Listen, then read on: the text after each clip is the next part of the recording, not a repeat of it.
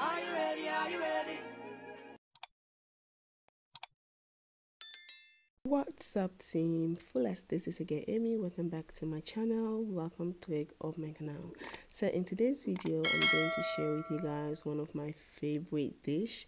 This is my favorite fish ever, red sniper. So what I'm going to do, I'm going to first start with seasoning the fish.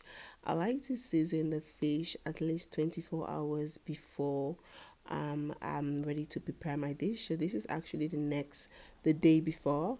I've already cleaned the fish and I'm going to season it. I season it with onions, garlic, and some fish season. I thought I was filming during season, but the camera wasn't on. So this is the next day. After I season it, I just put it in the fridge and then allow it to stand there for the next day. So this is the next day. These are all the ingredients I'm going to use. I have my pan ready. I have my plantain. This is fried fish and plantain with a little bit of like a little bit of sauce on the side. I really liked it.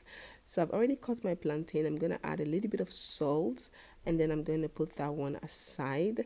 Now I'm going to cut the onions. I'm just going to cut everything into small pieces and then put it aside. I like to get all the ingredients ready before I start cooking, so at least the cooking process is more easy, not when you are cooking and then you have to be cutting stuff and then cooking it. So I don't like it. So now I'm going to add a little bit of ginger and garlic into it. I'm going to mix the ginger and garlic together, but I'm going to cut it in a very tiny pieces. So I'm just going to cut the ginger first because yeah, and then now I'm going to cut the garlic, and then I'm also going to cut it as tiny, like really tiny pieces. I don't like to grate the garlic, so I just like to cut it like a tiny pieces. And now I'm just going to mix everything together. So after cutting all of this, I'm going to cut the rest of the ingredients. I'm going to add some pepper, some Madame Chinette pepper, just for a little bit of spice, but I'm not going to add like a whole lot of pepper because of the ginger alone. It's a bit spicy. So now I'm going to add some of my paprika. You guys know I love colored paprika, so I'm gonna cut half of all of the colors paprika that I have, and then I'm going to use that. So we don't really need a lot for this recipe. It's really very simple. It's very delicious. Recipe like this is really good for like late at night. If you want to sit down on the couch, you want to watch movie, or you want to surprise your husband, your fiancé, whoever you want to give a special treatment, this is like one of my favorites. Like, so yeah. After I've cut the pepper, now I'm going to cut the tomatoes. I always like to put tomatoes last because the tomato have a lot of water. So I'm gonna cut tomato like in a very like slight small one. Put that one aside. I don't really need a lot of tomato because I don't have a lot of fish. Like, this is my last fish. So I was like, okay, let me just make this and enjoy myself. But I'm definitely going to the market very soon to get me fish because I love this fish and I really don't like not having this fish at home, because I don't always every single day make this food, but at least once a month I need to make it. Sometimes twice a month, depending on the mood and the appetite. Sometimes like you work so much, you're just exhausted, and the weekend is here, and I'm just like, you know what? Let me just give myself some treatments. Let me just get my fish from the freezer, clean it, season it, get everything ready, got my plantain, and then after dinner, take shower, put on my PJs, look for some movie to watch on Netflix, and then I have my fish by my side. It's amazing.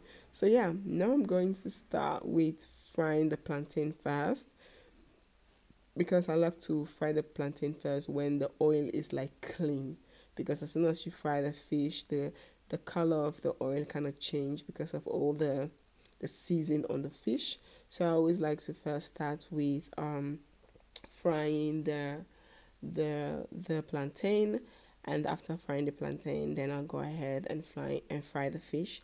This time the fish was a little bit too big, but I'm looking for like a more bigger frying pan than this one, because this one is a little bit small. Sometimes I have some fish that will perfectly fit into this frying pan, and sometimes I will have some fish there that are a little bit big and they don't fit properly into the frying pan.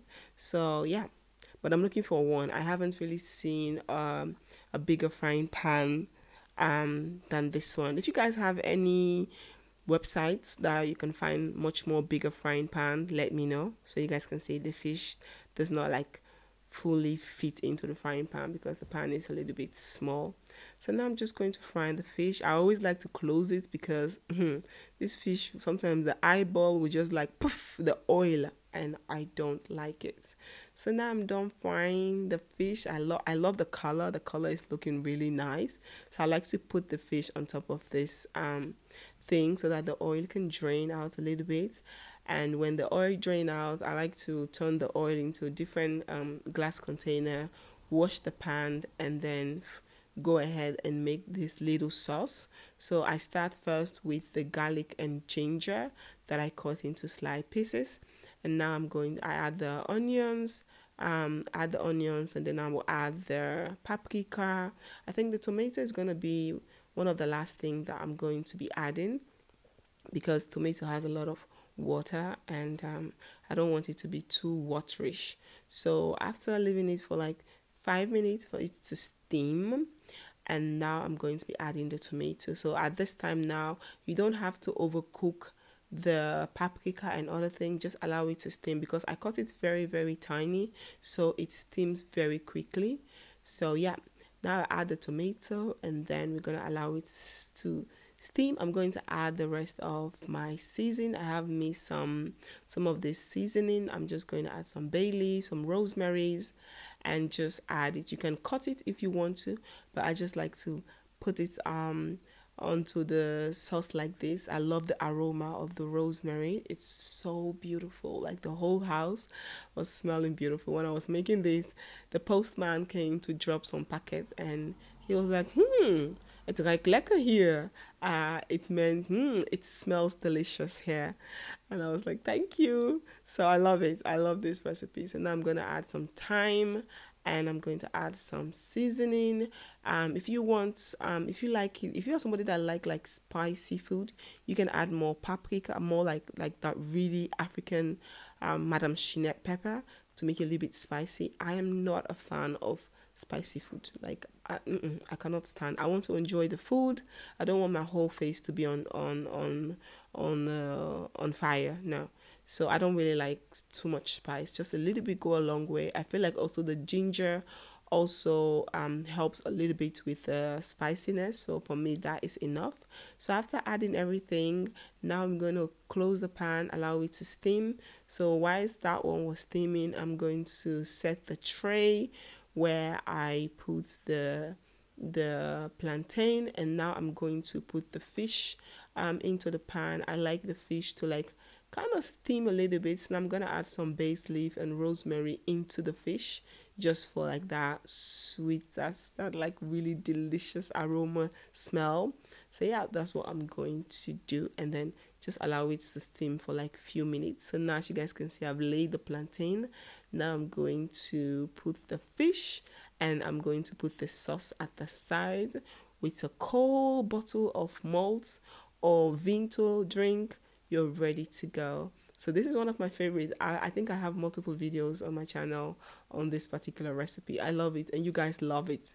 You guys love this recipe. I love it too. So Team Fullest, this is it. If you all like this video, don't forget to leave a comment in the comment box. Don't forget to follow me on my Instagram, on my Facebook like page. All the links will be down in the description box. Thank you all so much for your love and support. I really appreciate it. And I'll see you all in my next video. Peace out. Bye.